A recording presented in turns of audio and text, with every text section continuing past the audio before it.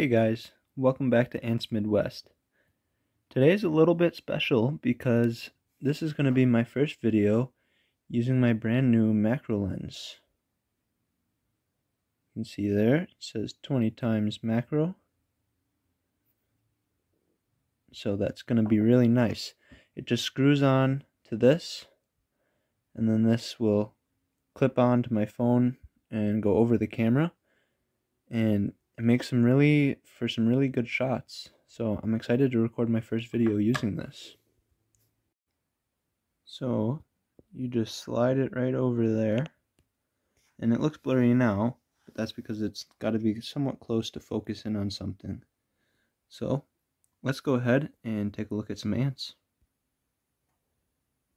So here you can see my Aphaenogaster Tenneseensis and their egg pile. It's growing pretty large now, and that's not all of them. You can actually see that worker there carrying a pretty decent chunk of eggs.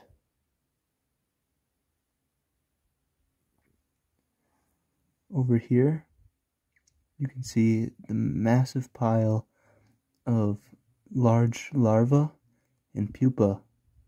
They're getting quite a lot now. So their numbers should be growing very quickly, very soon. This water droplet is super annoying for filming, but if you look below it, you can see some smaller larvae. There's actually some large larvae there as well, just not quite as far along in their stages as some of the larvae in this pile. But you can see down there, there's a decent amount of larvae as well.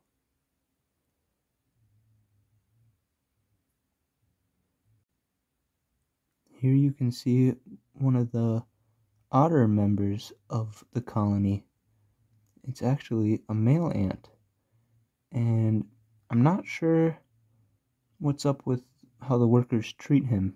I don't know if they're trying to move him to keep him safe, or if they're gonna end up killing him and eating him, but they kind of just pick him up and throw him around like a rag doll. But I think that's pretty cool. Now, I'm guessing that this male is in the colony because the workers are capable of laying infertile eggs. And the reason that they can do that is as another food source. They will eat those infertile eggs, but if they hatch, then they end up being a male ant. If you look closely, you'll see some really bright red, not on the workers, but next to the larva there. That's from a fruit fly that I fed to them recently. I actually fed them a bunch of fruit flies, so you might be able to see a couple. The fruit flies are one of their favorite foods. I'm not sure if it's because they enjoy to hunt them, or they just how easy it is for them to feed on them, but they really enjoy fruit flies. Looking down there, you can see some more fruit flies being fed on by larvae. Here you can see the most important member of the colony, the mother of all the ants within the colony, kind of hiding now. That is the beautiful queen. I've said this in past videos, but you may not have seen past videos. She's super similar to the workers.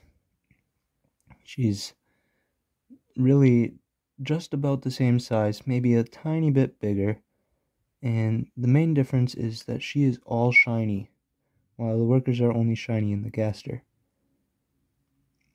Another difference is her gaster is larger, but it can be pretty difficult to notice. As you can tell here, they're starting to move the brood out, so let's go ahead, and they're actually rushing the sugar water test tube. Whenever I open up their nest and let light in, they all seem to rush out and gather in the sugar water test tube. So I'm going to let them get back to their darkness. Looking here into the sugar water test tube for my Aphaenogaster Rudis, you can actually see there's quite a bit of mites in there. Now, oh, I'm shaky. These are supposedly non-harmful mites. That would be great if it would focus. Again, but so as I was saying, they're not harmful mites, but they could end up being a problem if there's too many of them. So if that happens to be the case, I would just have to buy some predatory mites for these mites and decrease their population. And there is an Aphaenogaster Rudis worker drinking from the sugar water test tube. It's really great. I've been starting to see these workers a lot more often these days. They're far less shy to the lights and to my voice, so hopefully I'll be able to record them more often now. And there is another worker of Aphaenogaster Rudis on the wall of the outworld. Now, the last colony that we're going to take a nice close look at is my Camponotus Subbarbatus. This colony has several queen elates, I believe it's 3, as well as some males and a queen. I believe that the colony's queen is belonging to that gaster there, right up against the water cotton. There's a couple of the elates, another one of them. I don't believe that they have any brood yet, but I believe that will be coming pretty soon.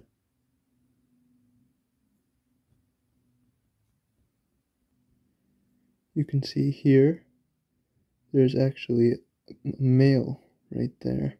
The real dark one is a male. Not a great angle for filming on that back wall, but there's also 2 or 3 males in this colony.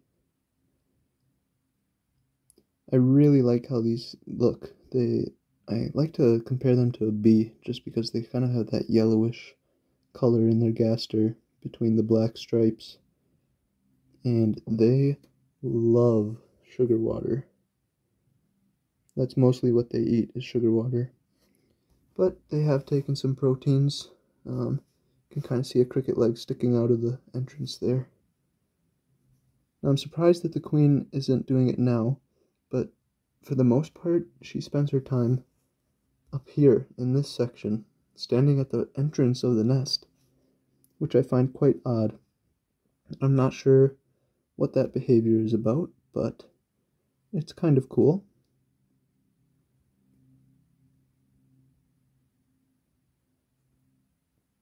So anyways, I really hope that you're enjoying the new quality of my videos with this macro lens. I think it helps out a ton. I can just get much closer up shots with higher quality, and it looks amazing to me. So that's going to do it for today's video. Please like and subscribe. Check out some of my other videos, and I'll see you guys in the next video. Okay, I just ended the video, and I don't know what's going on right now, but, like, most of the colony of the Aphaenogaster Rudis is out of the nest, including the queen. Like, what happened? Why did they all just suddenly show up? That's so weird. I've been seeing the queen so much these days, and I don't understand what's going on.